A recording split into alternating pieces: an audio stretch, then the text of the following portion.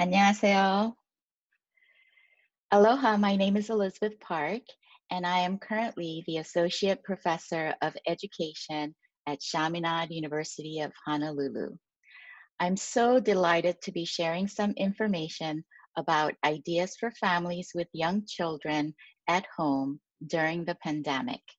First, we have to understand that the fundamental needs are met in order to be in the optimal condition to learn.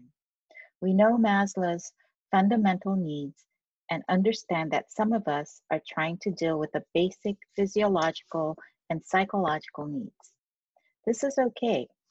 We need to do what we need to do to meet those needs because it is difficult to provide the optimal learning condition until we take care of the basics. Second, we need to approach learning with the whole child in mind. That means that we are attending to the development of their mind, body, and spirit. We often equate school or learning with only cognitive growth, such as learning to read, write, and count. However, the children between the ages of 3 and 6 years old are in a sensitive period for developing their senses, physical coordination, as well as their spirit. Children learn better if they move about and use all their senses to learn. They need to have hands-on experience to store information in their brain for the long term. In addition, we often forget that all children are born with their own unique spirit, and we must foster that as much as their cognitive and physical developments. The children are in such an impressionistic stage of their development that what they see and do are not just remembered, but they form a part of their soul. Third, we need to know a little bit about the components of the learning condition. This triad is a cyclical relationship between the child, the environment, and the adult. The adult observes the child, see what the child is interested in, and what the child is able to do, then sets up the environment that draws the child to learn as the child interacts with the environment and the adult. This continuously changes as the child changes and grows. So, how do we do that, you ask? Well, here are 6 ideas for you. Please note that these recommendations are based on children ages 3 to 6, but can be applied to older children. Fundamental needs. We know that we need to take care of our basic needs. This needs to be addressed for both the child and the adult. Do whatever you need to do to meet these needs. Healthy routines. Consider keeping healthy and consistent routines. Children at this age are in a sensitive period for order, concentration, coordination, and desire to become independent. Thus, keeping a regular routine at home will make them feel secure and safe. Every household has a different biorhythm, and every household has different needs, so one routine will not fit everyone. However, some general rules are to involve the children when establishing the routines, follow together as a family, and most importantly, be consistent. For example, if you start the day at 7 a.m. in the morning, try to be close to that time each morning. Wash up and get dressed for the day so they are not in their pajamas throughout the day. Research shows that dressing up for the day psychologically puts the child in a mode more conducive to learning. Try to keep your mealtime and bedtime consistent. In order to provide healthy routines for children, adults have to also model healthy routines. If you want children to keep healthy and consistent routines around the house, adults will also have to keep their routines as consistent as possible. To foster healthy and consistent routines for the children and adults in the family, providing zones or areas for different tasks is a great idea.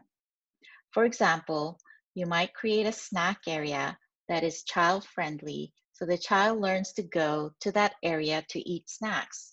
You can even spend time to decide what kind of snacks you might want to have in that area. You can also provide an area where the child can play with different toys on an organized shelf.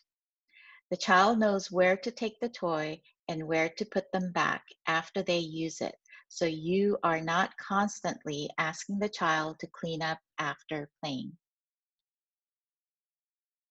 Emotional intelligence. Become emotionally intelligent by recognizing emotions, understanding emotions, labeling emotions, expressing emotions, and regulating emotions.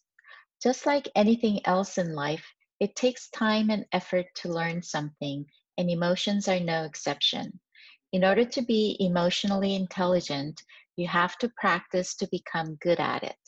Share with your children that all emotions are okay, but how you react to your emotions, that can be okay or sometimes not okay. We have to learn how to do this. Adults too have to become emotionally intelligent in order to communicate emotions with their children. Take the time to recognize, understand, label, express, and regulate. Provide a quiet area or a peaceful corner that a child can calm down. Provide a mirror where children can express different emotional faces and talk about them. Care of self and the environment. This is the age where children are learning to take care of themselves.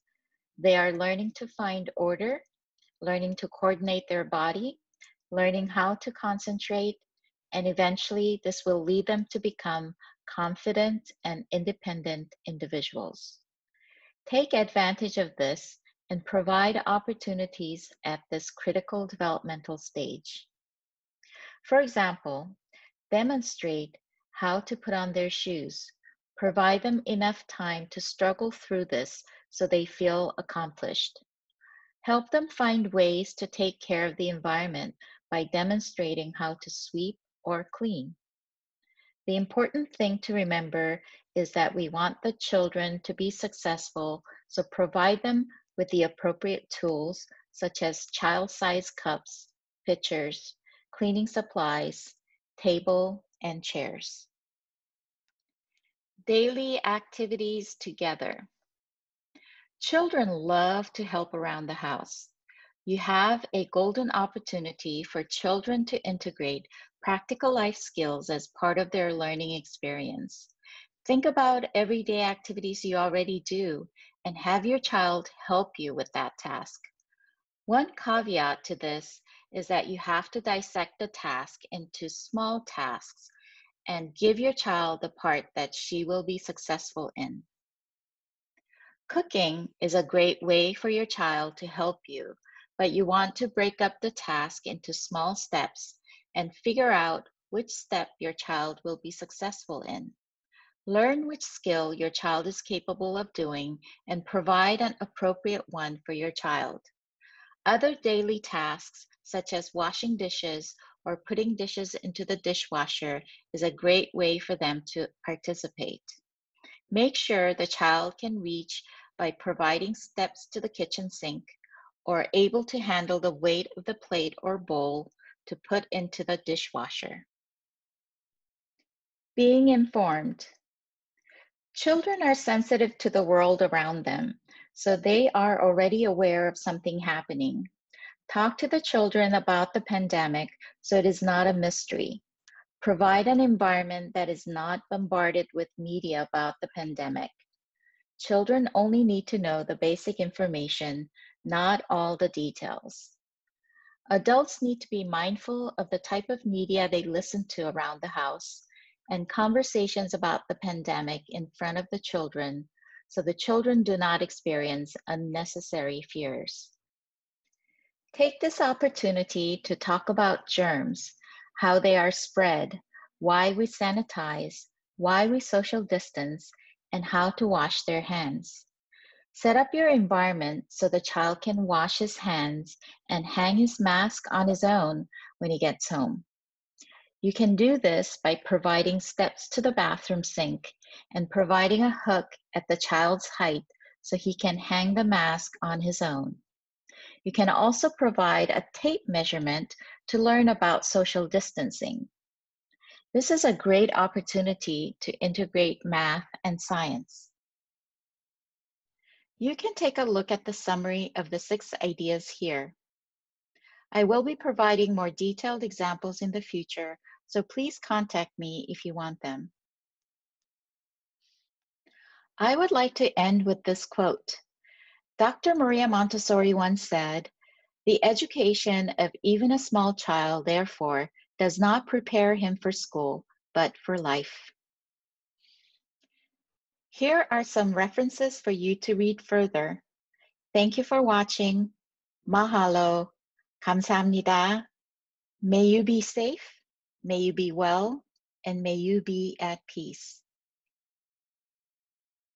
Please contact me if you have any questions or want a copy of this video. Here is my email address and my KakaoTalk ID.